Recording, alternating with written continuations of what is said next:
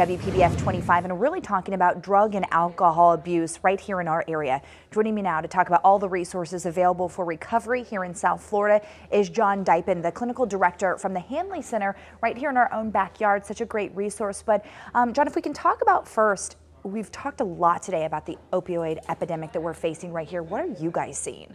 We're seeing exactly the numbers that are, everybody's putting the numbers out there. It's the leading cause of accidental death in the United States today. In 2014 we saw 47,000 people die from drug overdoses.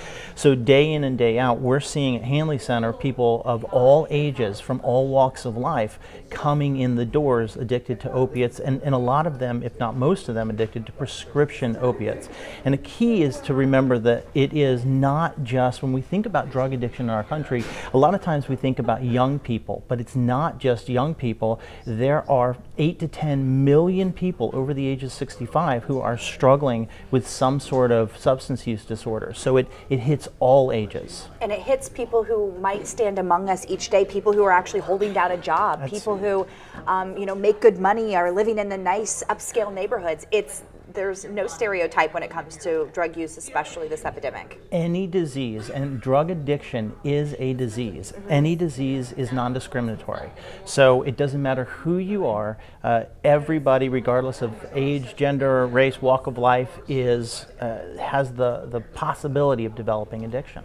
All day long we've kind of defined these things. Alcoholism, we've talked about heroin, we've talked about these opioids. So what do you want people to know? If there's a mom out there, a grandmother out there watching saying, I think that I know someone who has a problem, I have a relative, what are signs to look for? How can they step in, or can they step in? Absolutely. Most people who get help because loved ones help them, that loved ones jump in. And there's this old idea that you can't get help from addiction until you reach the very bottom of your life, and that's not true. Early intervention and intervention from family members and loved ones is critical. And I see all the time people who haven't hit that bottom but who come into treatment. You don't have to have your life completely ruined.